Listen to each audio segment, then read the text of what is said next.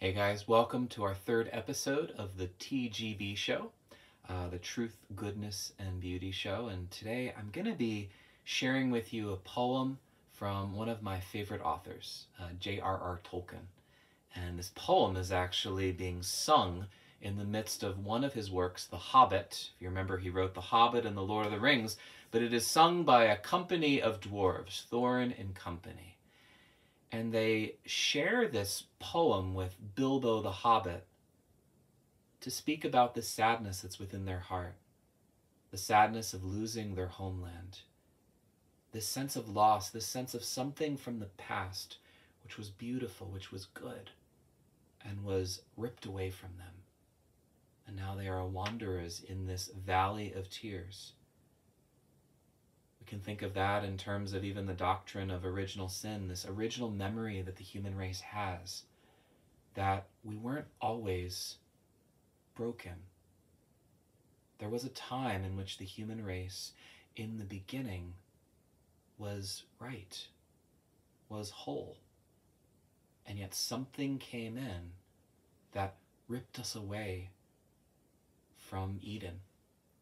And now we are outside in the Valley of Tears, searching for that way back.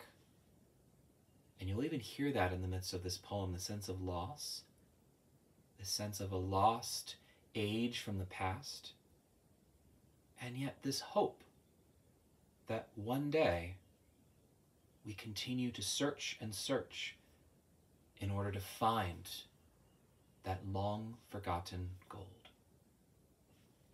So now, without further ado, I give you Far Over the Misty Mountains Cold.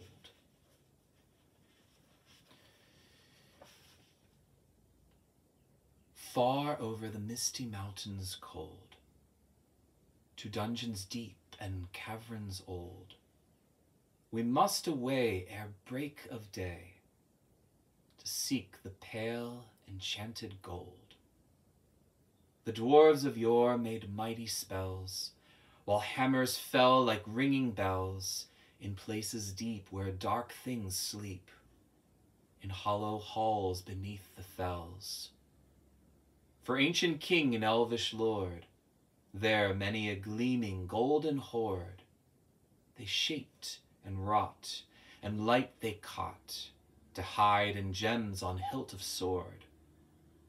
On silver necklaces they strung, the flowering stars on crowns they hung.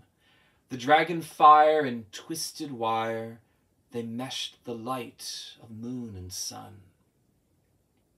Far over the misty mountains cold, to dungeons deep and caverns old, we must away ere break of day, to claim our long forgotten gold. Goblets they carved there for themselves, and harps of gold where no man delves. There lay they long, and many a song was sung unheard by men or elves. The pines were roaring on the height, the winds were moaning in the night. The fire was red, it flaming spread, the trees like torches blazed with light. The bells were ringing in the dale, and men looked up with faces pale. The dragon's ire, more fierce than fire, laid low their towers and houses frail. The mountains smoked beneath the moon. The dwarves, they heard the tramp of doom. They fled their hall to dying fall, beneath his feet, beneath the moon. Far over the misty mountains grim, to dungeons deep and caverns dim, we must away ere break of day, to win our harps and gold from him. God bless you, and have a wonderful day. And as they say in Elvish, Elen Sala Luminum Tielvo. May a star shine out at our meeting next time.